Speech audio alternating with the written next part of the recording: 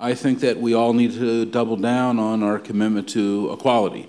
I think that just kind of touching on what Nick said, the World Economic Forum itself was built on this concept that companies need to be focused not just on their shareholders, but on their stakeholders. This idea of stakeholder theory, pioneered by Professor Klaus Schwab, the executive chairman and founder of the World Economic Forum, is why we are all here.